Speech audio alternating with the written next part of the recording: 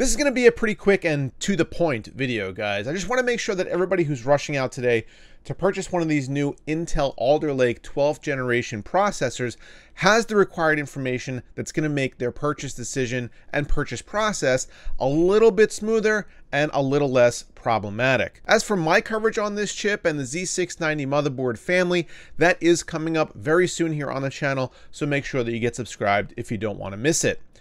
Intel Alder Lake introduces many new features, maybe the most prominent of which is that it's the first time we're seeing DDR5 used on a desktop platform.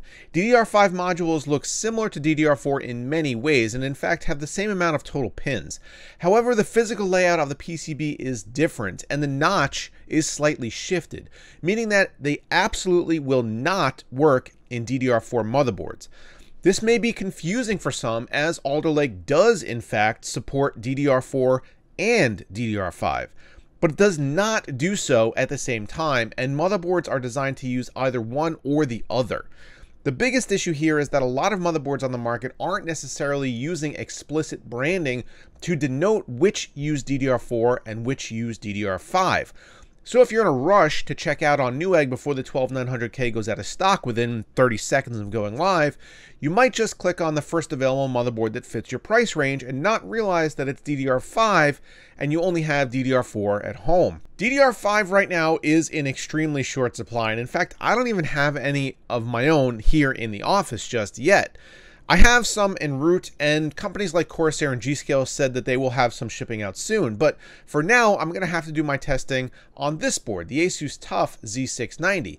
This is a DDR4 compatible LGA 1700 motherboard, but unless you deep dive into the tech specs, the only real way to know that from a quick glance at the box would be this D4 designation.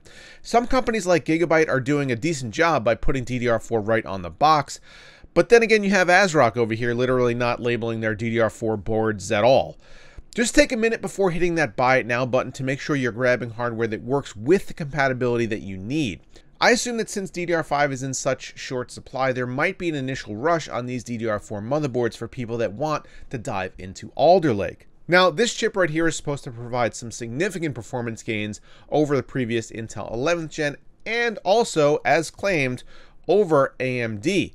We have yet to see that. Benchmarks will be released extremely soon for this processor and the Alder Lake family. Just make sure that you're doing some due diligence when you're making your purchase so you don't end up having to return something or spend extra money that you weren't necessarily planning to spend. So that's it, guys. Just a quick consumer watchdog kind of video. Just make sure you know what you're buying and you know what kind of memory you're going to use so you don't get screwed. This has been Brian from BPS Customs, and coverage on this is coming very soon. Thank you so much for watching, and I hope this video helped you out just a little bit. Take care, and I'll see you next time.